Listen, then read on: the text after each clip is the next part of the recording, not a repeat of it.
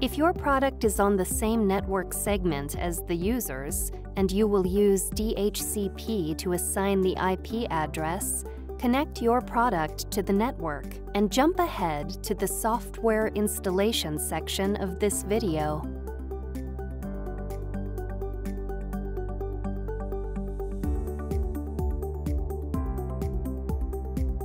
Determine the static IP address you want to use for the product.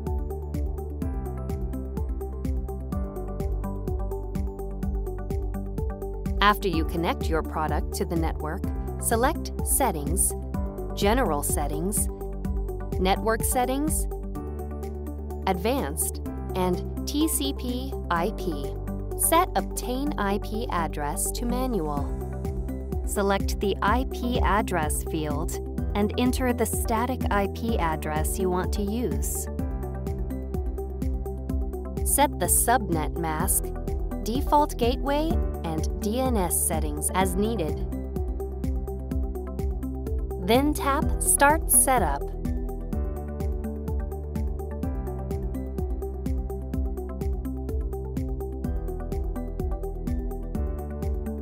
Visit the Epson support site, then download and run your product's software package.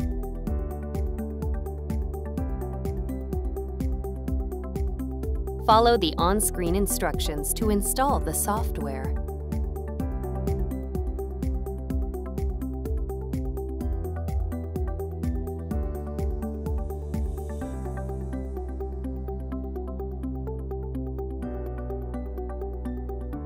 When you see this screen, select your printer from the list and click Next.